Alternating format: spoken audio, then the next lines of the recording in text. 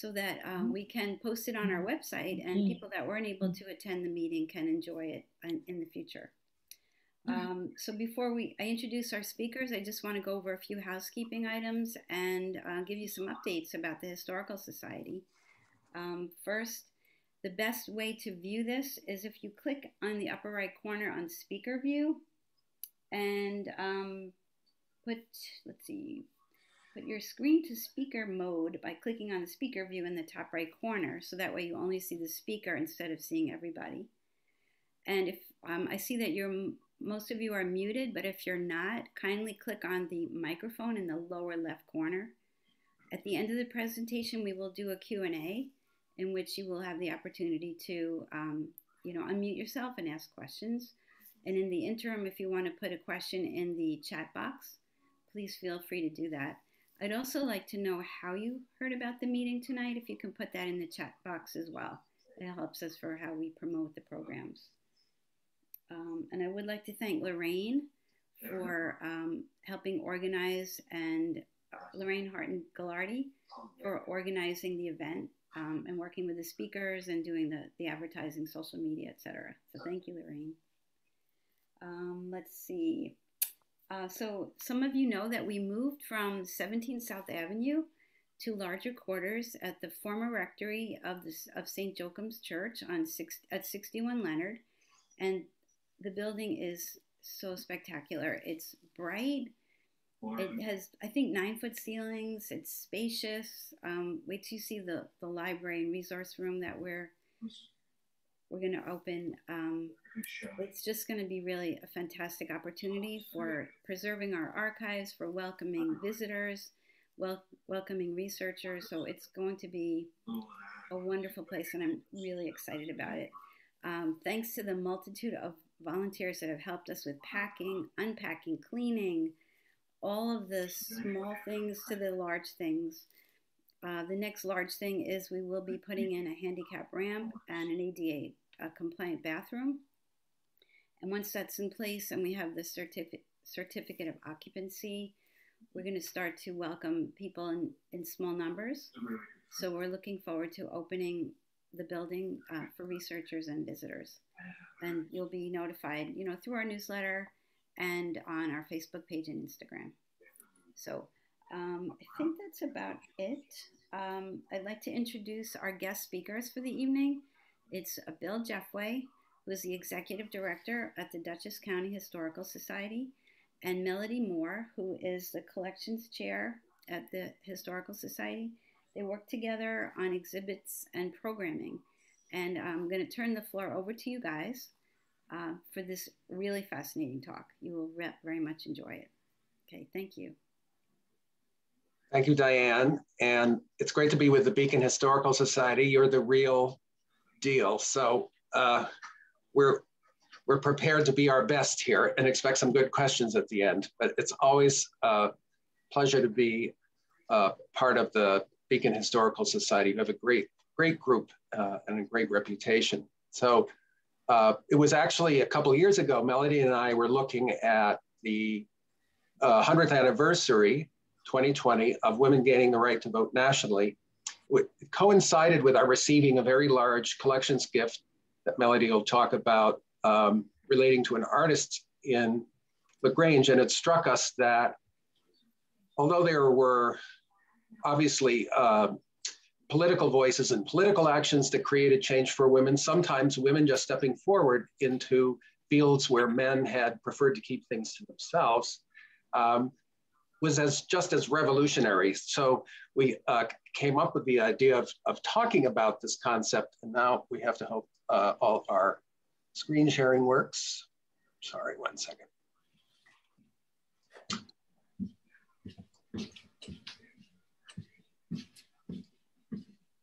One moment.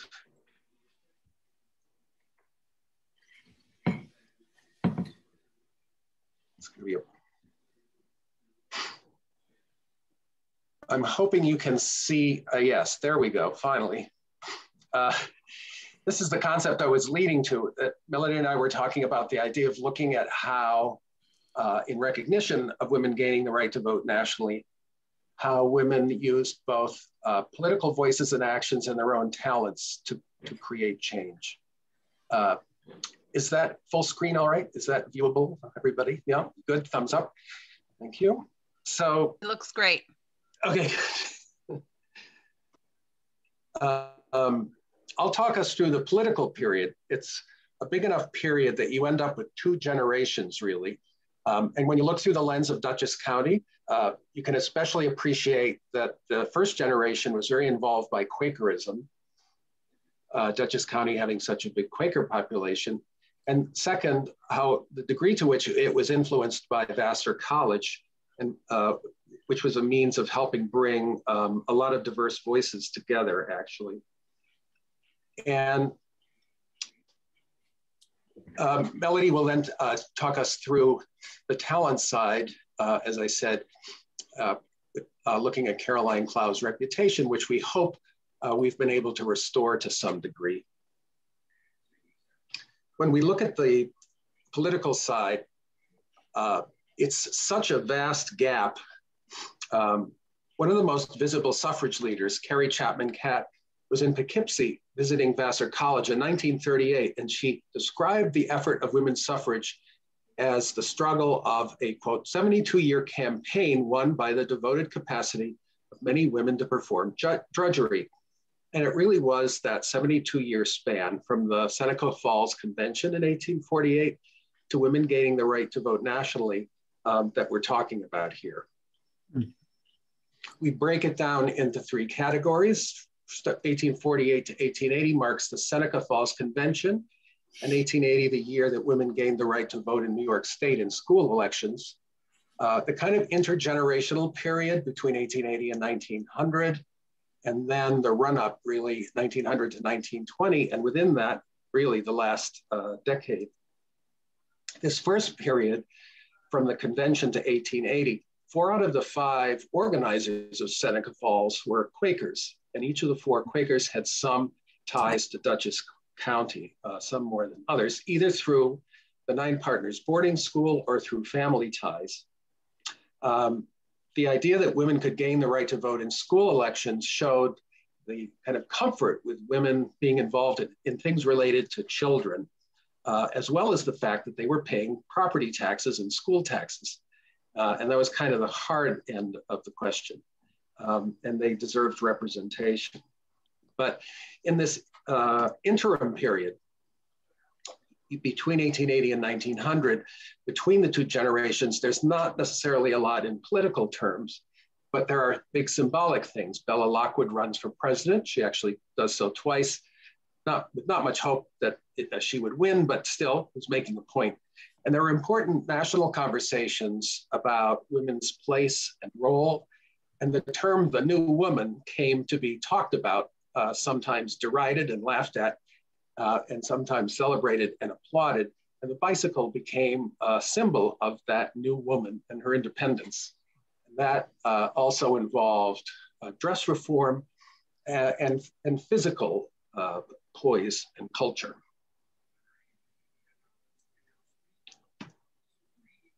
In the third stage, in this last leg, it really is from 1910 to 1920, where you see a real groundswell locally.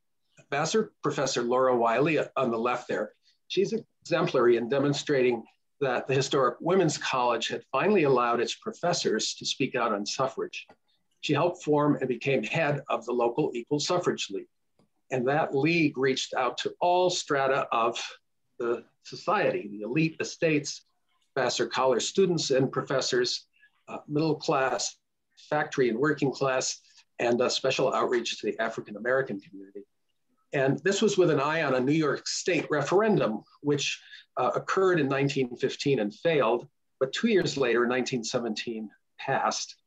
And it's very telling that Laura Wiley, when New York women gained the right to vote in the 1917 referendum, did not concern themselves with the remaining national gaps where women couldn't vote, but instead created very active civic groups to create and address social change and civic change. They didn't want the right to vote as kind of a matter of principle. They actually had very specific things they wanted to get done.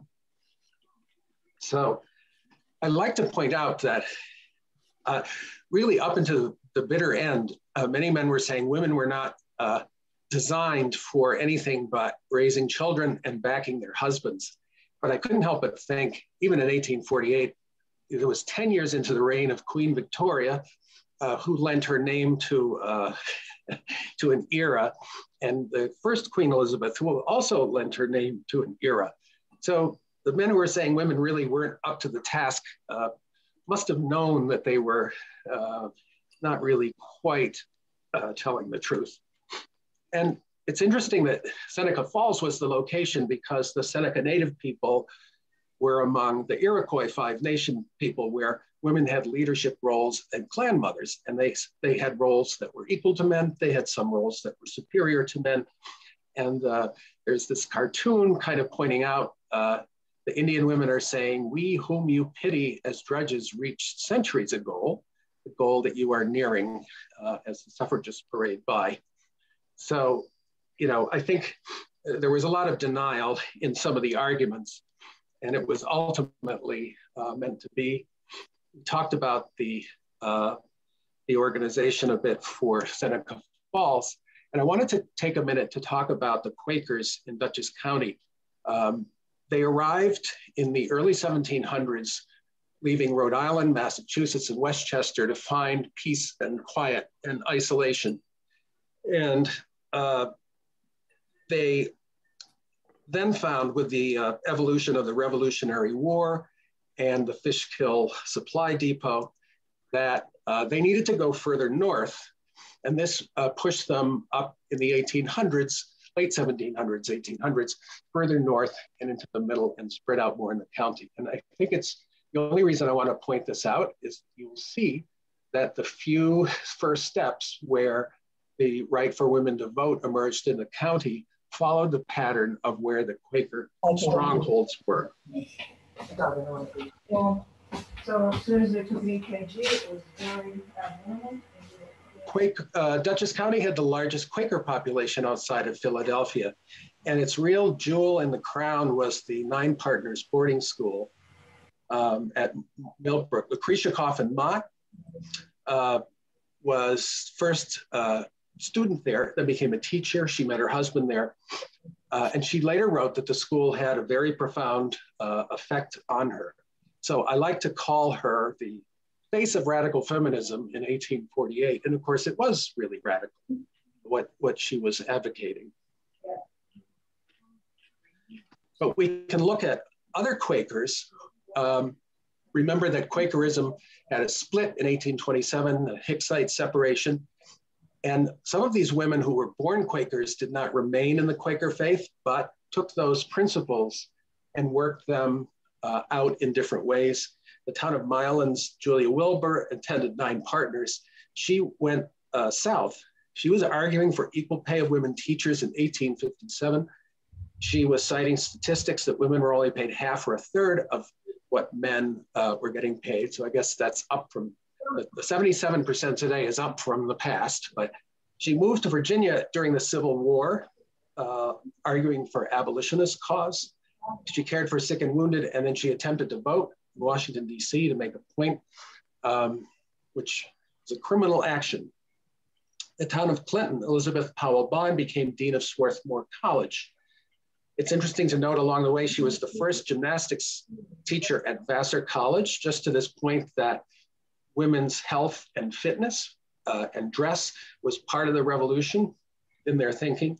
And also from Clinton, third on the right, the Universalist preacher, the Reverend Amanda Deo, with her husband ran the Peace Society in Dutchess County. And they would bring thousands of people together at Wiley's Grove in Clinton. Melodye will speak of Maria Mitchell, but I'll mention her because she beautifully expresses the limitations at the time on professors. She was the founder of the American Association for Advancement of Women, becoming its president in 1874. And the group's aims were securing higher intellectual, moral, and physical conditions for women, thereby improving all domestic and social relations. And very much not politics and not the right to vote. And while Maria Mitchell and other professors were expected to limit their speaking on this topic. Mariah Mitchell was not shy about bringing in some high-powered speakers. And in 1868, she invited Anna Dickinson, another Quaker, nationally known suffrage advocate. She was famous for her talk, Idiots and Women, making the argument that these two conditions, if you will, for not being able to vote that prohibited voting in New York State were not sensible. And Matthew Vassar offered some kind of vaguely supportive words in a private letter after she spoke, but he actually was at the observatory and managed to kind of sneak out before she actually gave the talk. And I think this reflects a general feeling that politics was a step too far, even at something as progressive and radical at the time as Vassar College. And I don't want to leave out the Methodists. Amenia Seminary was also very progressive in this regard, and it produced several women who insisted on being preachers.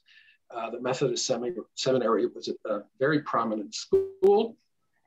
And one of the examples there that we can talk about is a woman named Katie Lent, born in Columbia County and the daughter of a preacher. I see that her father, Martin Lent, served as a Methodist minister in Beacon, among other places. And she was inspired to attend the Amenia Cemetery. She went to Boston University School of Theology.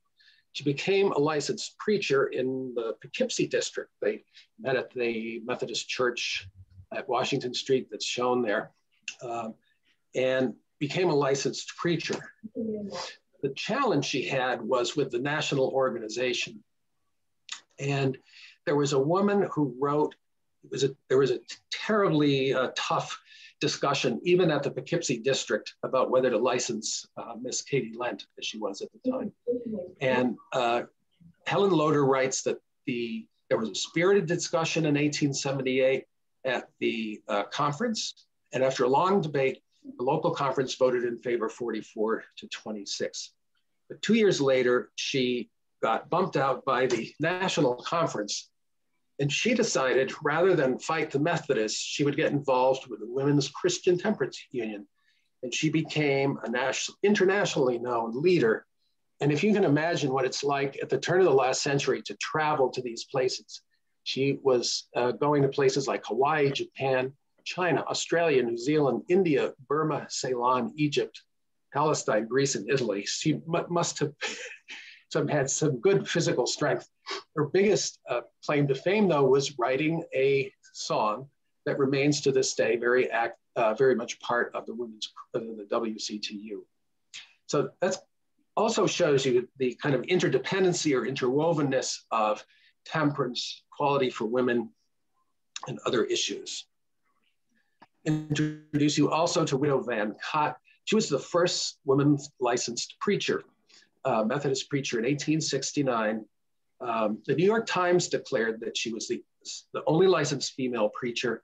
And the dateline of the New York Times article is Madeline in Red Hook, where she had a huge number of conversions. She was a very successful and motivating speaker, which is how success was measured in those days, how many conversions you could get. And she remained, although she never worried about a national license, she was happy to just keep on going with the local license. Anna Howard Shaw, I talk about in the third section after 1900, and she's not local, she's from Michigan. But I want to mention her only because she also attended Boston University Theological Seminary. She also was involved in the Methodist Church in attempting to become a preacher. And she was also involved in the WCTU before getting involved in women's suffrage. So you begin to see a pattern and a kind of overlap of interests here. By 1880, there is this landmark achievement where women get the right to vote in school elections. There was a feeling that women's approach to school matters and children, in some cases, were even better than men. And that was kind of both good news and bad news. The good news is they get a thumbs up for doing so. The bad news is the feeling was, well, you really should just be limited to that. And this is a nice photo of Clara Sitzer teaching in Rock City in town of Milan, where I live. And the interesting thing about her is that she was an advocate. This picture was taken around the time that a Flag Day and the Pledge of Allegiance was introduced through school in 1992 on Columbus Day. And these teachers, when you read about what they were doing, had a lot of responsibility with these children. But if they became married, they had to actually give up teaching. You could not be a married woman and teach. I guess you could be neglecting your own children and husband. And here we have at the bottom a tax list, Marietta Frost and Emma Gasley and others in the town of Clinton showing up on the tax list. So this was kind of the hard edge of the argument. If the soft edge was women are good with children, the hard edge was, hey, we pay taxes. And then if you look at, as the law permitting women to vote in New York in 1880 came about, you look at where women started to vote. You see, again, it's along the pattern of the Quaker strongholds. Stanford's election of a school trustee involved a man who was very outspoken about the equal treatment of women. Coffin Summit in Millbrook, which is dead center in the middle there, is named for the family of Lucretia Coffin Mott. It's now called Oak Grove. There was a woman nominated to be school trustee. 6 women voted, but the candidate lost. And when you look at other places like Arlington that involved Vassar students, and the orange dots in Poughkeepsie that reflect women who were not even allowed to register. They got rebuffed registering. You see the very first cracks. We put a little star though by Unionville because it's actually in Unionville. You have this historic moment where Nancy Boyd Duncan, school teacher in Dover and a daughter of Irish immigrants, becomes the first woman elected to anything, the county. And she is a mother with 5 children, but it wins this situation where she stepped forward as a candidate. So you have the tiniest steps in 1880 towards some sort of action with candidacy and voting. I mentioned Helen Loder. She was the woman writing about the trials and tribulations of those becoming a preacher, Methodist preacher, women preachers. And I like to talk about her because she was a woman ahead of her time in that she's a working class woman and she was a daughter of Irish immigrants. Her husband was a freight handler for the railroad. Their house on North Hamilton Street in Poughkeepsie was adjacent to the railroad tracks, but she was everywhere in terms of organizing, speaking, and writing. And she even ends up on the ticket in support of Bella Lockwood running for president. But she is an exception, and she stands out as a working class woman who was perhaps 40 years ahead of her time. And you can, I think, see the gap in generations when you look at her obituary in 1903. It reads, this is how the Poughkeepsie paper announced it. She was living in Rhode Island by then, Long Island by then. Helen Loder, formerly of Poughkeepsie, died at her home Sunday after a brief illness.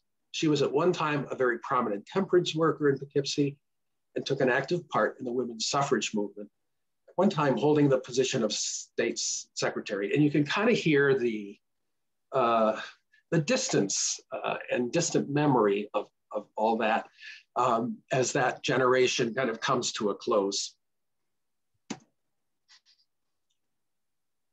Not a lot happens politically in these 2 decades, but they're very important periods for discussions about what women's potential is and can be.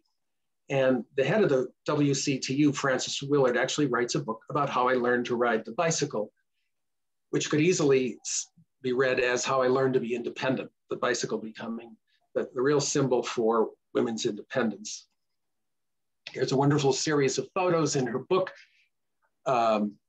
showing her first getting trained by men, then she gets a little help from women, and my favorite on the far right there, you can see it says, "At last." Her husband, I suppose, is in the back there in the dust somewhere. And this was a very popular concept of thinking of the bicycle as the kind of symbol of women's freedom and independence. And we had a little contest on Facebook to ask for people to send their mother, their grandmother, and great-grandmother's photos from the period on bicycles. And we got some good submissions. And my favorite, though, is in the middle there, a photo courtesy of Jean Gard's grandmother in Poughkeepsie on a bicycle, looking very determined. So that was kind of fun. It's in the 1890 that we find this woman, Mabel Janess, who's a nationally known figure on physical culture, speaking at the Vassar Institute, now the Codeine Hackett Center. Loomers were introduced in the 1850s to give women more freedom. And you'll recall Elizabeth Powell Bond was teaching gymnastics in the 1860s, but it really is this period in the 1880s and 90s where the concept of comprehensive physical culture starts to become important and associated with dress reform. And it kind of brings together a more holistic approach and it brings concepts together about women's own responsibilities to themselves and freedom to make choices about themselves. But it really is this last segment where the second generation really starts to emerge after 1900, where women step forward and create very strong and effective local organizations that bring people together. I kind of mark, it's worth looking at 1901 because there's a little bit of a flash in the pan in that in 1901, remember I'd mentioned Anna Shaw, she's now older, but she held a suffrage rally in Poughkeepsie in 1901. And not a lot happened after that, but it was really the beginning of the first step of the second generation, the creation of the Equal Suffrage League. From 1910, you see Laura Wiley emerge. So she's on the left holding the dog, well, they're both holding the dog, but she's founder and leader of the Equal Suffrage League, a Vassar professor. She's the exemplary role model of the new Vassar professors. She's emboldened to speak and act for suffrage, to hold events at her house.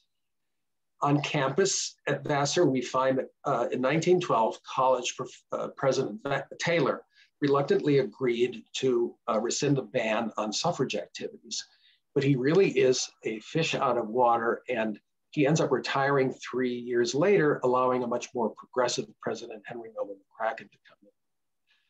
Still, Wiley was more comfortable living off campus. She lived in the house that you can still see at the Soldiers Fountain. She lived with her partner, Gertrude Buck. Equally indicative of the time and role of women activists, Wiley was seeking the right to vote, not as a principle, as I said, but to get to the point where laws through the ballot and civic organizations to deploy people could actually really create change. And the kind of change they wanted to look at were homes like, these are pictures of Lincoln Center in Poughkeepsie that looked at underprivileged girls in this instance.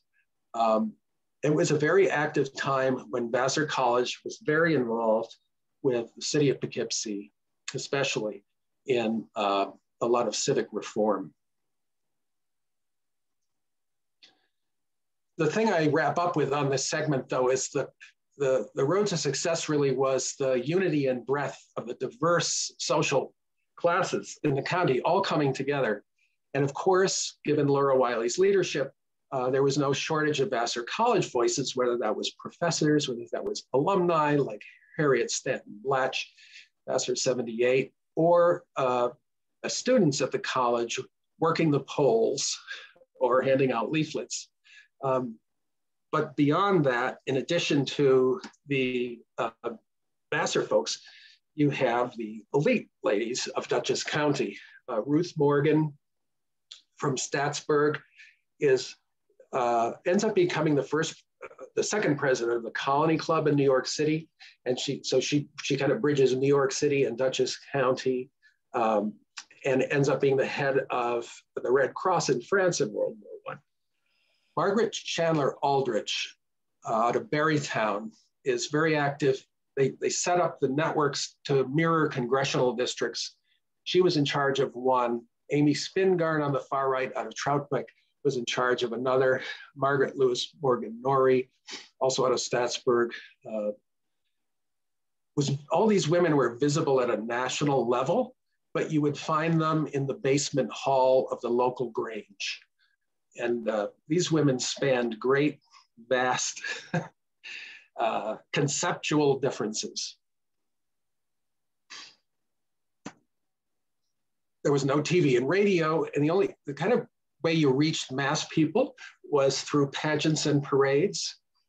And a lot of people are aware of the 1913 March in Washington, but there was a predecessor, a smaller one, where General Rosalie Jones, as she was called, led a parade of pilgrims from New York City to Albany. And they made 5 overnight stops in Dutchess County. And they did so in the dead of December as Christmas was approaching while it was snowing. So God bless them for showing their perseverance and endurance. But these were really targeting people, working class people, as was this tableau that was done at the Troutbeck home of the Spingarns.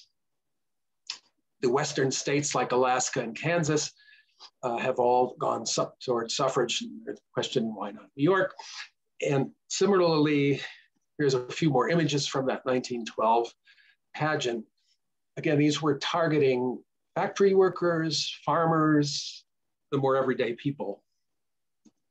There was a specific meeting in 1914 with the Equal Suffrage League reaching out to African Americans through their church. Of course, the women wanted the Black men who could vote to do so in support of the amendment in 1915. And the woman who stepped up and at that time read a poem called A Call to Suffrage turned out to later become very nationally famous for her work at Tuskegee Veterans Hospital, treating World War I veterans coming back who are hurt physically and emotionally through reading. This was before we had televisions dangling down above our hospital beds to make us feel better. And she really created what was recognized as a science of bibliotherapy, of crafting the right reading for the right requirement to heal. So in 1915, you also have this transition of power to the more progressive McCracken, but still, all this aside, the referendum fails in New York State. Everybody has to keep on working. And the results in the county are a little more progressive, but still 57 election districts still said no, 11 said yes. And again, those areas where at least there were some signs of yes tended to be the Quaker areas. It's finally really the World War I that pushes things over the edge, because suddenly with agriculture being so important to Dutchess County and the men in the fields needing to go to Europe in camps, people suddenly started to see women effectively doing things like driving a tractor. This is a Vassar College student. Women were they were operating trolley lines. They were working in factories. Colored women were allowed to work in factories. They came up with the idea of having a policewoman. And people like Nina McCullough-Mattern turned her suffrage activities to war activities. And this could not be ignored or go unnoticed. And the national defense, the state defense operation run by the governor asked each county to develop defense councils that included women. And there started to be a sense that women have got to be involved if we're going to win this war. The county turns around to towns like Milan and says, when you develop your defense committee, you've got to come up with and include women also. So it really is out of the necessity of World War I that the state comes around and votes yes. I am sorry to say, though, that Dutchess County did not say yes. There were still 44 election districts saying no, 32 said yes. And, but all that really mattered was what was happening at a statewide level. New York State gets to allow women to vote in this way. There's a wonderful sentiment expressed by Violet Barber that says, speaking generally, one may say that women gain more and lost less from our experience of war than did men. And what she's really saying is that if we want to create change that's profound, that has economic change and real social change, we have to stick to what we learned from the war in terms of surprising ourselves that we can do new things. And so women like her start to emerge. Women like Anna Roselle start to emerge and run for office. Anna Roselle runs and wins. She becomes the first woman elected to something beyond the school as overseer of the poor in Clinton. And we got in touch with her family, and they told us many nice things about Anna Roselle, as she was a school teacher for many years. And she was also arguing for better pay or equal pay for teachers. Remember, that was happening in 1857. It was happening in the 1920s and 30s through her as well.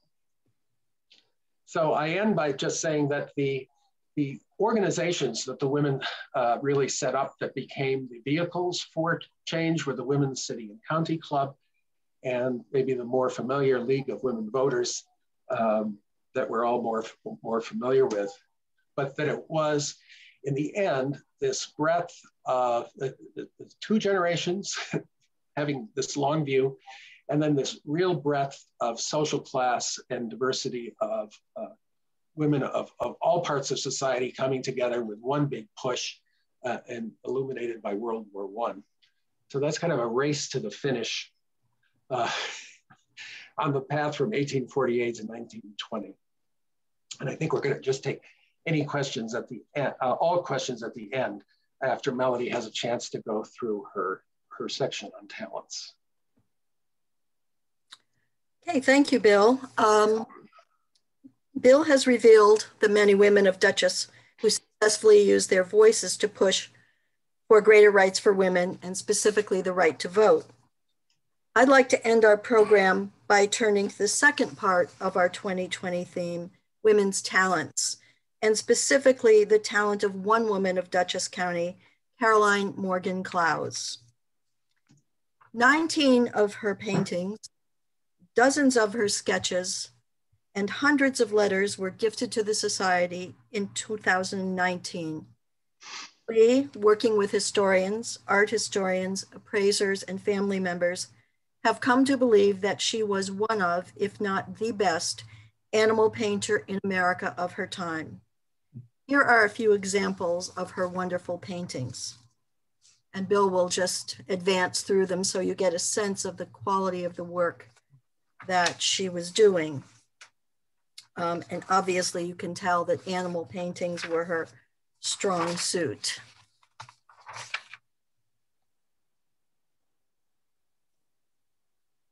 Beginning in 2012, the Historical Society was the recipient of an enormous collection of materials related to the Hart-Hubbard family of LaGrange. And you can see that these boxes, some of which have been processed and others that have not been, literally take up one whole room at the Clinton House in Poughkeepsie. In 1838, the Hart family moved from Long Island, and here are the two people who moved up, from Long Island to Dutchess County, and established an apple orchard and business that would continue for 125 years.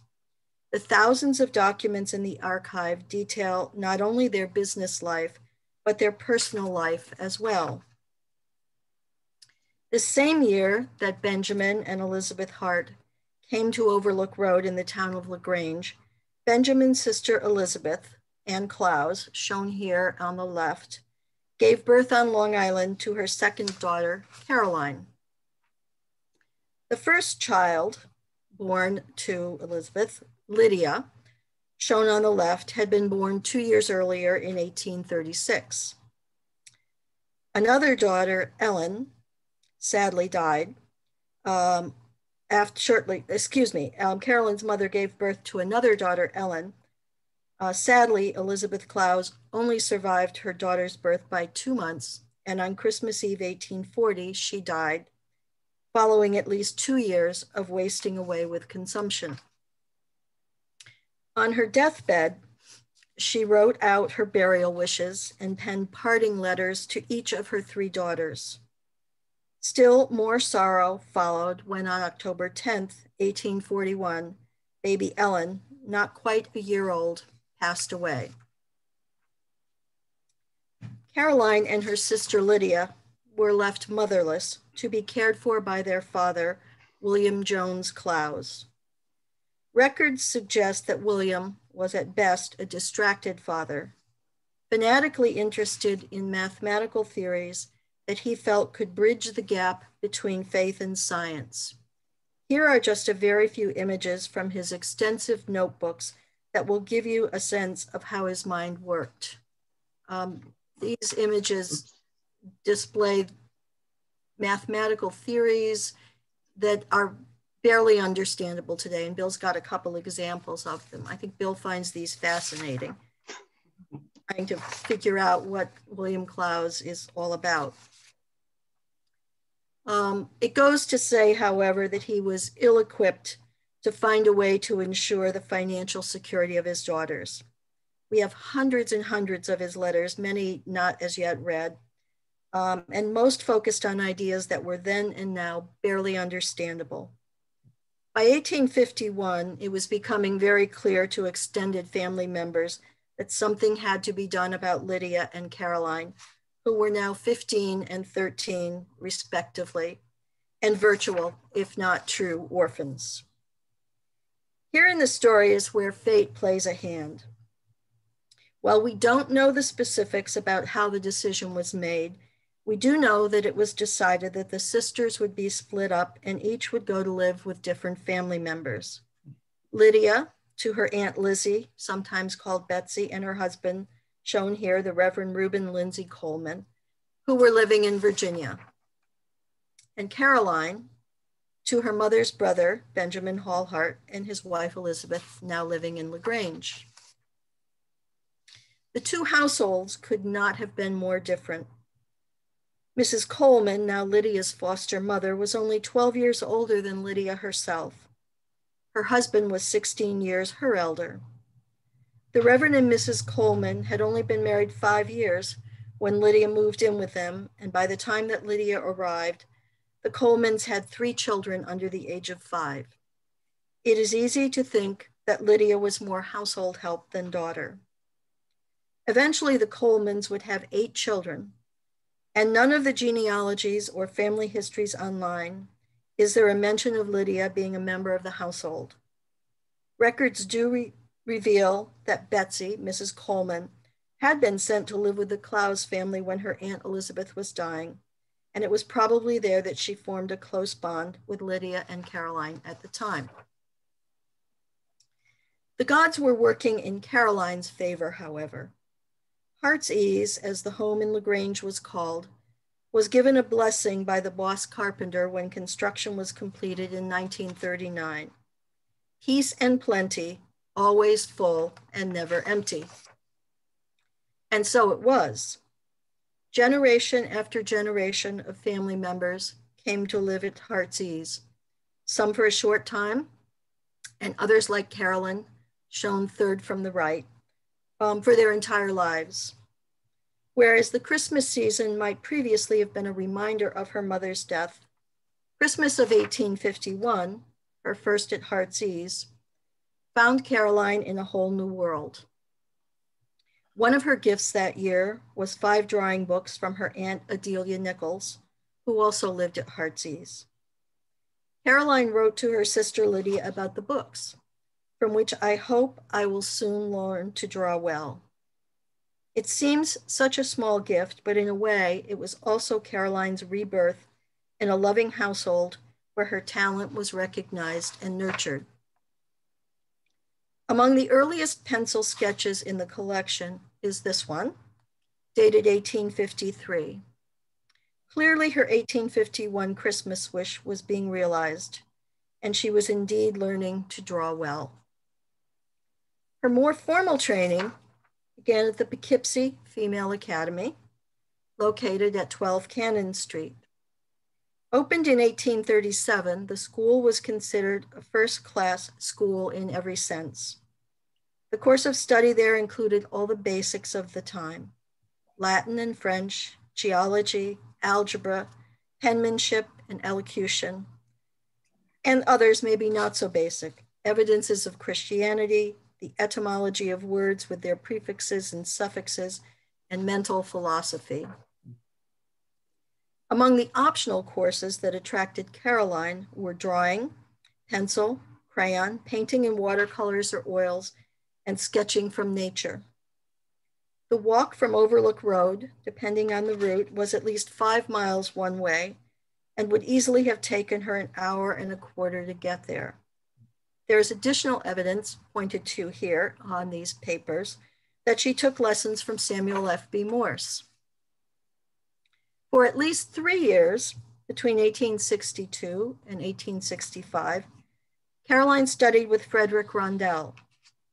Paris-born and trained, Rondel was lured to Poughkeepsie by Matthew Vassar to paint documentary pictures of his 3 ancestral homes. On February 10, 1862, Rondel took out a newspaper ad announcing the opening of his studio for ladies at his residence in Mansion Square, the corner of Clinton Street. He was also a professor of painting at the Cottage Hill Academy. Beyond his role as an art instructor, Rondel became a friend and a mentor to Caroline, advising her not only on her art, but also on the business side of her career. An 1865 entry in her cousin Edmund Hart's diary recounts a chance meeting with Mr. Rondel in Farnham's drugstore, where Rondel was profuse in his expression of admiration for Carrie's artistic efforts. He predicts a brilliant reputation for her in a very few years if she only labors as assiduously in the cultivation of her talents as she has done. Hart also recorded that Rondel brought his students to painting parties along the Wappingers Creek at Heartsease. Another great influence on her development as an artist was a group of people brought to Poughkeepsie by Matthew Vassar for his Great Experiment, college dedicated to the higher education of women. Although Caroline was never formally enrolled as a student at the college, she somehow became enmeshed in the culture of the institution and formed a close circle of friends, teachers, and mentors from those associated with Vassar, and attended dozens of college programs and events as evidenced by invitations and programs such as these. Dutchman Henry Van Ingen was hired as the college's first professor of art and art history.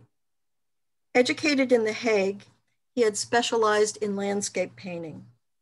Van Ingen was known for leading students out of the classroom to sketch nature. How Caroline came to know him is unknown, but they became friends and he encouraged her, advised her, and in 1878 purchased her painting, Contentment, for the art collection being developed at the college, promising his students to meet Miss Clowes, the artist. One of the more unusual friendships that Caroline formed at Vassar College was the one she established with Maria Mitchell. Appointed in 1865 to be included in the original 9-member faculty, Maria and her widowed father took up residence in the observatory, the first building completed on campus. Again, there's no documentation as to how the two women became friends, but they were close enough that the unmarried Mitchell felt comfortable encouraging Caroline to meet Chester Arthur. Mitchell wrote to Caroline, "He was well born, is well trained, sufficiently educated, and very efficient. He is remarkably handsome. I think your domestic happiness will be perfect, as his tastes are aristocratic. It will be best for you to come for him with a carriage. Feed him well and make much of him, and he will not stray." One presumes it wasn't the Chester Arthur, but in any event, the matchmaking didn't work out as Caroline, like Maria, remained unmarried throughout her life. The late 1860s through the 1870s finds Caroline in her most productive and prolific years as an artist. Dozens of letters from Archibald Wilson, bookseller and stationer at 295 Main Street in Poughkeepsie, just off to the right, not visible in this photograph, report on sales of her pictures. sold the Cosette for $250 without frame to Dr. Beadle of this city. April 1873 sold the Investigation for $400 with a new frame. Considerable amounts of money in the time period. 1876 sold the Lambs to John P. Adriance for $70. In the summer of 1872, her uncle Benjamin, recognizing her successful career, and created a studio for her at Heartsease. She's standing in the door to her studio, and happily I can report that that building still remains on the Heartsease property today and has recently been restored by the current descendants of the Hart Hubbard family who reside there. The crowning achievement of her career was her selection as one of the exhibitors in the 1876 Centennial Exhibition in Philadelphia. Considered one of the signal cultural events in mid-19th century America, her painting, Cattle at the Brook, hung not in the women's gallery, but in the main gallery with the likes of celebrity artists like John Lafarge, Sanford Gifford, Jervis McAtee, and Albert Bierstadt. This view of the main gallery shows her painting's placement in a style of installation common for the period. With national acceptance accomplished, Caroline became a local leader in the art world, and in 1882, along with her friend Henry Van Ingen, artist James Smiley, and sculptor George Bissell, she was selected to be on the exhibition committee for the first art show at the recently completed Vassar Brothers Institute. 167 paintings were exhibited in 7 galleries throughout the 3 floors of the building. 30 paintings were displayed in the South Room on the first floor in a fashion probably very similar to that you see here in the main gallery of the Centennial Exhibition. Caroline herself had 5 paintings in the exhibition, along with those done by her friends and mentors, Van Ingen and Rondell. Among other noted artists of the day shown in the exhibit were Lily M. Spencer, Frederick Church, Jasper Cropsey, the Smiley brothers, and Sanford Gifford. Many of the paintings were loaned by the elite of Poughkeepsie: J.F. Winslow, George Innes, J.P. Adriance, William H. Talmadge, and Mrs. Samuel F.B. Morse.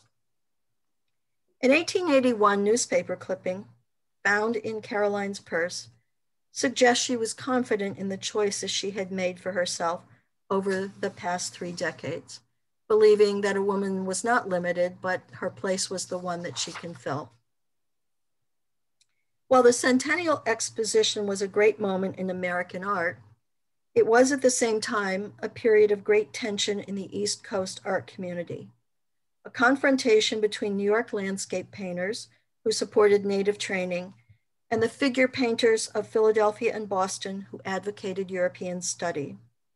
Ultimately, the latter, the 2 shown on the right, would prevail, and Caroline and others like her would fall from favor, and quite likely the commercial success she once enjoyed diminished.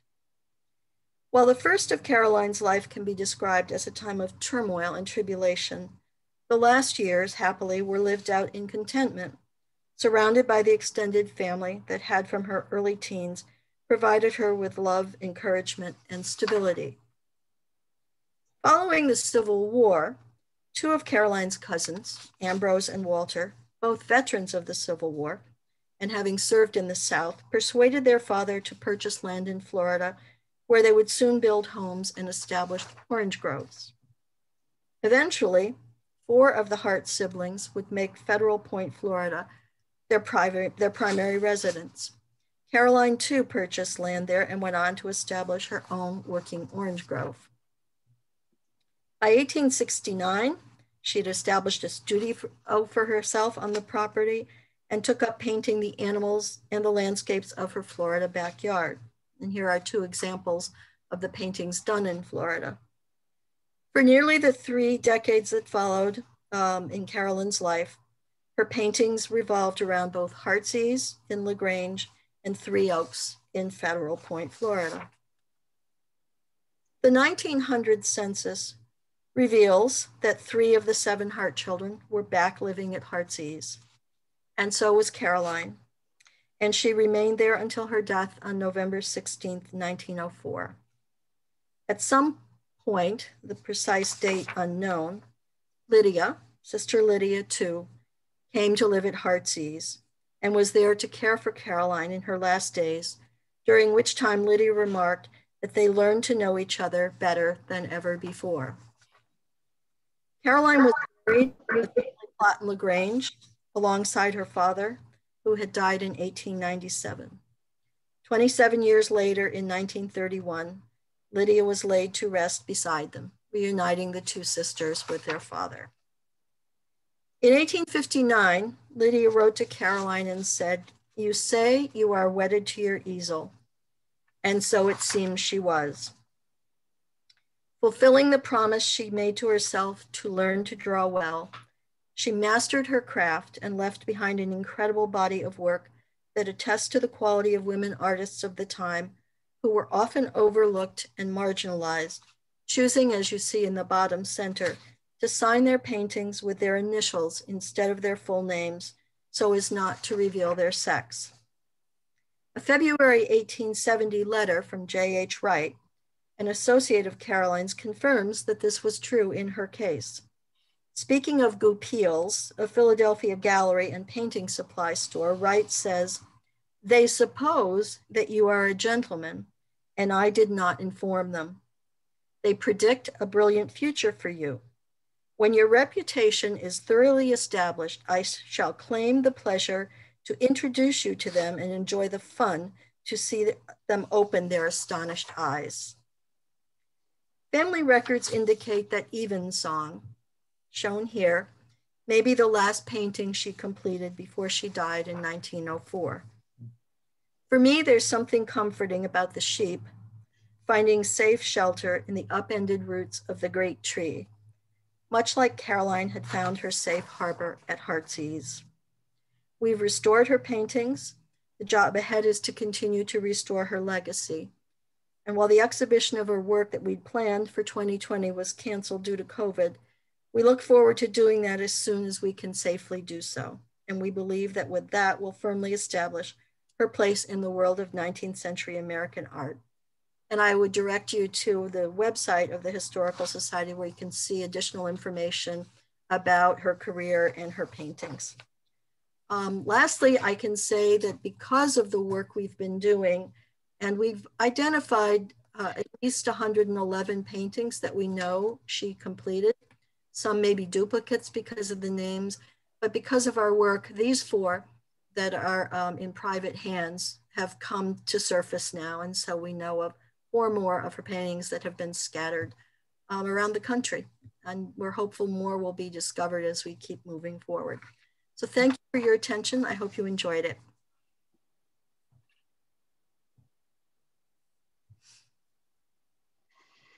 Muted. Sorry, I was muted there. Thank you, Melody and Bill. I find this whole story about Caroline Clowes so fascinating. It's amazing the materials that you have in your collection, how you were able to piece together the story of her life. Can you talk a little bit about that?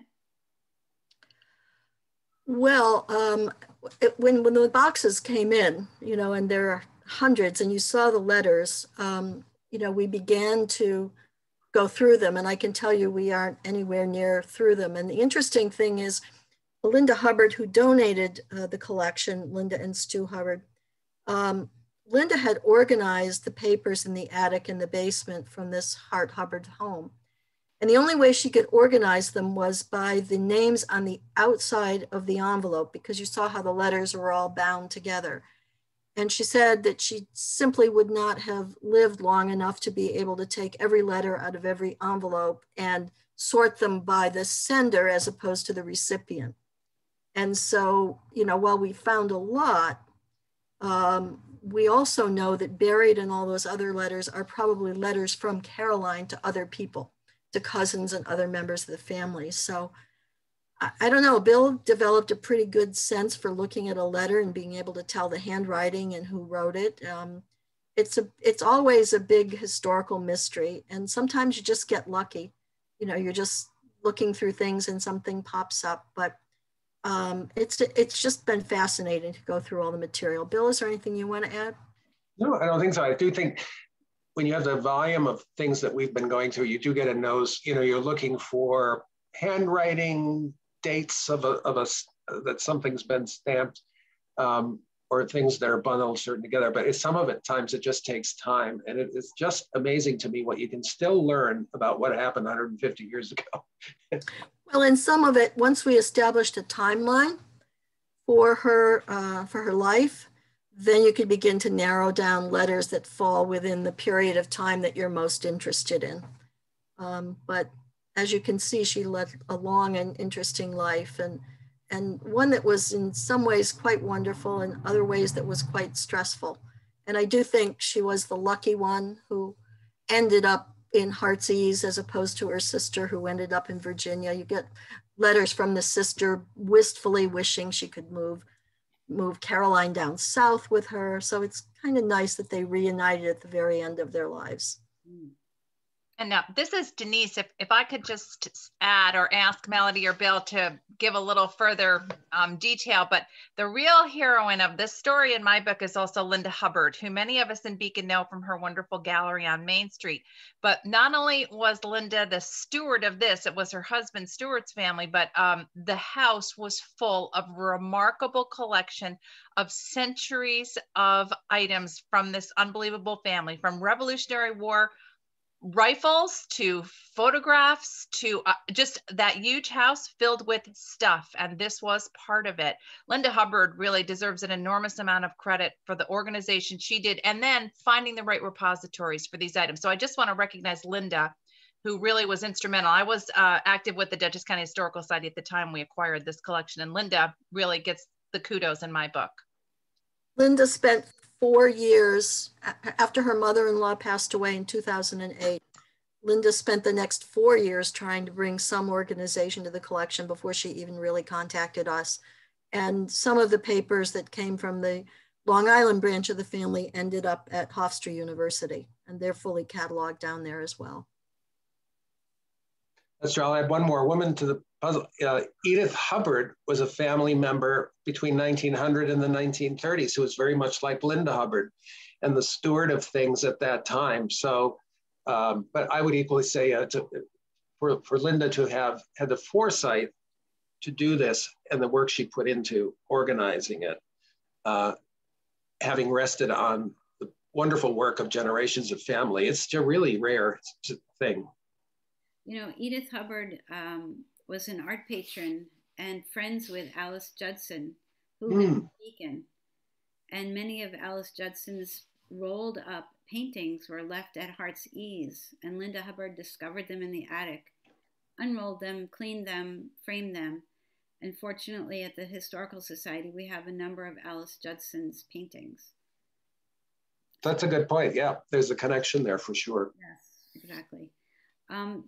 We have some comments that we want to share on the chat, but if people have questions, they can unmute themselves and ask the question, but I'll read some of the comments so far. This is from T Craft, Jeff, Melodye, Diane, BHS, and Hubbard family. Beauteous, thank you all for saving and sharing our Hudson Valley history, which is very true. And from Anna, being the descendant of a talented painter, my great-grandfather was a Pennsylvanian impressionist. I know how much work it is to preserve and promote an artist's legacy. Wonderful work. Thank you for sharing the story of Carolyn Morgan Clowes. And does anybody else have any comments or questions they'd like to share? You can unmute yourself. Okay, Lorraine? Yeah, I think every line that the two of you spoke, I was like, oh, I want to know more about that. I want to know more about that. So I really want to commend you. It has just truly been a wonderful evening, and I could sit and listen to the two of you for days. I have a whole list of questions, but one of the things that struck me as one of the many things that struck me as interesting was this idea of licensed women preachers. In so many denominations, women are, had to struggle to be ordained, and there are still denominations where women are not part of the hierarchy. So what is a licensed preacher? How does that differ from an actual minister, if it does at all? I think you were talking about the Methodist Church, which I don't know that much about, but if you could just speak to that, I'd be fascinated. Unfortunately, that may go a little beyond what I fully understand. I know that there were, there seemed to be some women who ignored it and continued to preach, and I don't know what that meant or entailed. And I can't say I really understand some of the subtleties of the difference, but I just found it interesting that the Universalist Church and the Methodist Church were the churches where this was happening. And obviously the women were, I mean, they were preaching. They weren't just, and they were effective. And the argument was never, are they effective? Or I know there were some arguments that they should be allowed to be missionaries, but not here because they'll take men's jobs. I mean, they were kind of very practical in certain men's minds reasons that could be kind of wrapped up as godly reasons, but there were some clear examples where the guys really didn't want the competition.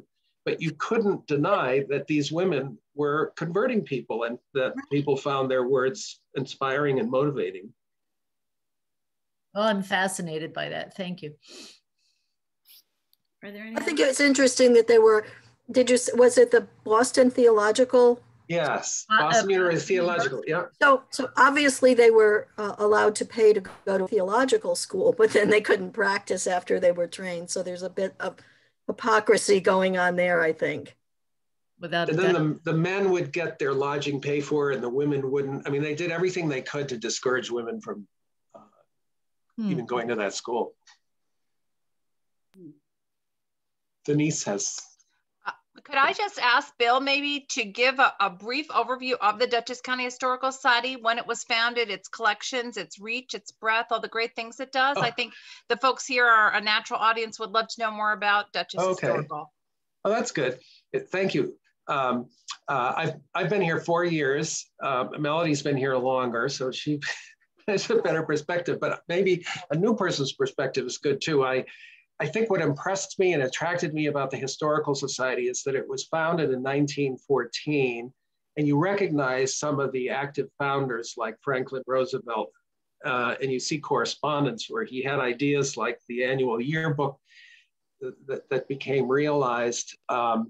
It was distinct for making sure that women were active members, and the first pair that emerged, Helen Wilkinson Reynolds on research and Margaret DeMott Brown in photography, saw that this was going to be a very creative place. And what I think makes the County Historical Society distinct is that from the very beginning, in addition to objects that it was taking care of, either at the Glebe House or now at Clinton House, in addition to objects, in addition to the preservation of documents, there was a real emphasis on publishing. So we've had a yearbook come out every year since 1914, and occasionally publish books. And I think this dimension of interpretation, oh, there you go.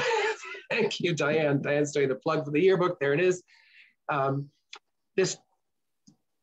fact that so much emphasis is put on a foundation of collections and preservation and interpretation is built on that. Interpretation through all the many, many pages of publications is what's attractive about the Historical Society at the county level, because it really puts an emphasis on narratives and turning things and facts and events and dates into stories that we can understand. And you can see it's almost endless. And I think that's what's attracted Melodye and I. We try to look to our own collections. We like to work with partner historical societies and piece together these stories. So I think that's what is really distinct about the County Historical Society. Bill, can you talk about the Clowes videos that you've created that are available to the public? So we have tried to, even before COVID, put a good deal of emphasis on digital, because we felt often, there would be a yearbook or there'd be a talk or whatever, and then it would kind of go away. And we thought, what a shame, and we've tried to organize around certain topics. underrepresented histories like women's histories, Black history, veterans, stories of service, and really have a good deal online. And there's a good deal online related to suffrage, and there's a particularly good amount. The Caroline Clowes online exhibition is built into 4 stages: her early life, her becoming an artist. Then we look at her work, and then we look at her legacy, how it declined and came back. And the videos in there include like a conversation Melodye had with the donor, Linda Hubbard, or a comparison of Caroline Clowes' art with the competing European new art trends that kind of saw landscape painting kind of fade into the background. That's narrated by Candy Lewis, who is a board member with an art degree. So we've kind of, tried to organize it and drill down in certain areas, and it's really meant to be a very self-guided tour. And those are accessible on your website, Bill? Yes. They're incredible. If you haven't had a chance to see them, they're so informative and lovely. They really are. They're beautiful. Oh, thanks. Nicely done. Very nicely done. And Bill is modest because Bill creates those. Oh yeah, I consciously, starting 10 years ago, started to take classes in digital stuff. How do you make a video? I took a class. How do you do a web? I took a class. I made a specific effort because I thought, God, there are all these great stories, but it can be both money and time consuming, and there's nothing like doing it yourself, right? Total control. So, Bill, post-COVID, is the Dutchess County Historical Society open to visitors? We will, yeah. We have every plan to go back to normal. I think every indication, though, is that people say when you go back to normal and have in-person meetings again, still add the Zoom or remote element. I think we plan to do that.